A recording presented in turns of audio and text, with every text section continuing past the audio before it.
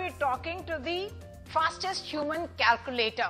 I have with me Neelkantha Bhanu Prakash, 20-year-old St. Stephen's College student, but belonging to Hyderabad. Thank you so much for joining us, Bhanu.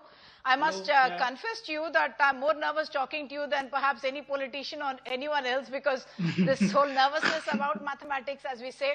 Tell us about your latest achievement. What did you manage to achieve, because of which we're calling you an Olympic gold winner in many senses?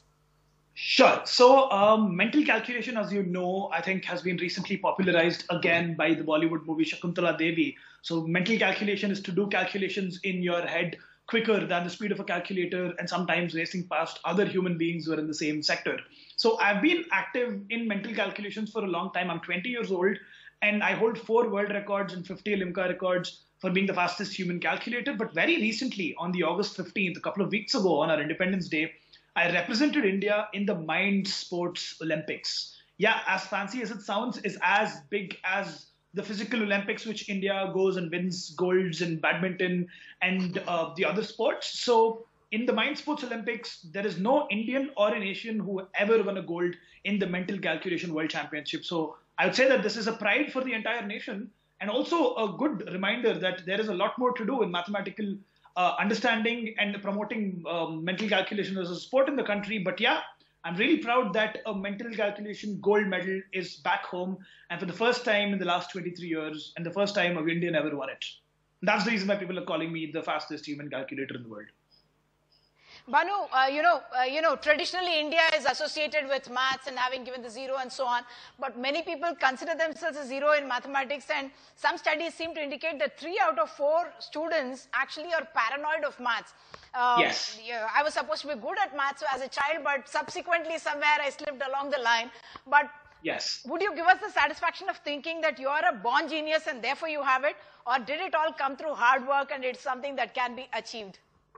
Okay, I'm actually going to not give you the happiness by saying that I'm a born genius. Reason being that I am not. I don't personally believe in the idea that anyone's born genius, and everyone has the numerical competence, which we see. And at the end of the day, it's never a blame on an individual.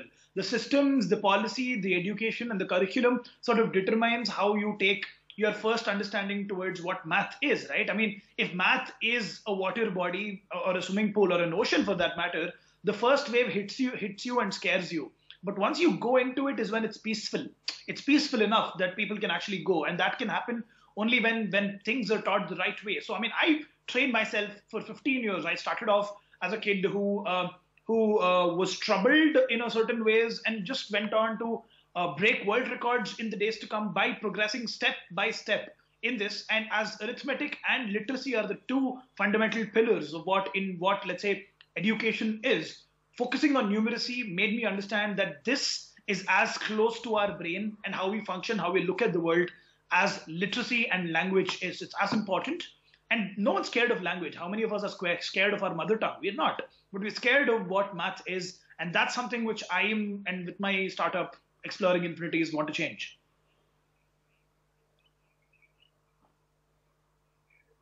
You know, some people would argue, you yourself have quoted this, saying that, Usain Bolt, his speed can be matched by any vehicle. Similarly, your speed and calculation can be matched by any calculator. Explain to our viewers why this ability is still important, even though we may have machines that can do it as fast as you, at least, if not faster, but at least as fast as you. No, absolutely. Something which I want to break the ice. When we say that I'm the fastest human calculator, it means that I can beat a computer and a calculator which a human uses. A calculator by its own, or a computer, is way quicker than a human being. Just like how an aeroplane is way quicker than Usain Bolt can ever be. So this still proves a point. I mean, a lot of people ask me saying, Bhanu, you have this world record, sure, but how does this contribute? The contribution is not mathematical. The contribution is towards the brain abilities, just like how Usain Bolt as an individual who probably has run for 9.8 seconds to finish the 100 meters, which can probably be run by a Tesla car in 3 seconds, has proven and inspired an entire generation into physical fitness. Just like how this particular feat, which I do, celebrates mathematical skill, celebrates the skill of understanding how our brain functions and has the infinite capabilities, which we don't usually talk about. I present it in my Instagram and my Twitter handle every now and then, projecting that, hey, look, this is what a human brain is capable of doing. If you don't know how, I'm going to teach you. Wherever you are from in the world, I'm going to teach you how to do this. And I'm going to make you not love math anymore. And you're going to be best friends with it.